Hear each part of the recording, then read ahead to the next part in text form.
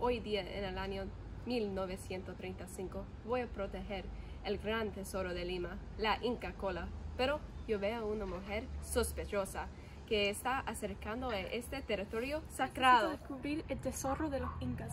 Mi plan es para robarlo y traerlo a los Estados Unidos para obtener $1 millón. Oye, ¿qué estás haciendo? Nada, solamente voy a vigilar el artefacto.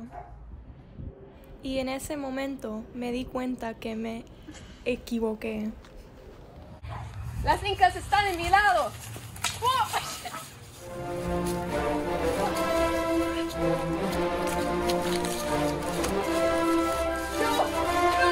¡La Inca Cola! ¡Oh! Un día más, el sabor de nuestro país sigue siendo protegido.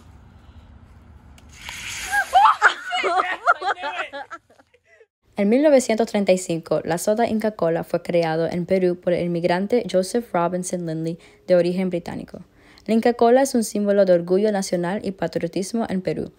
Esta bebida es bien exitosa en Perú, pero no en otros países en Latinoamérica.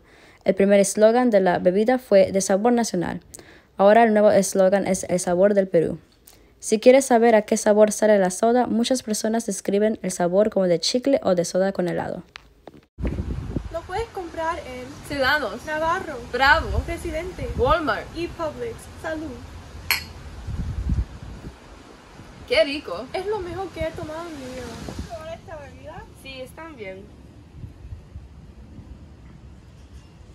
Esto es la leche.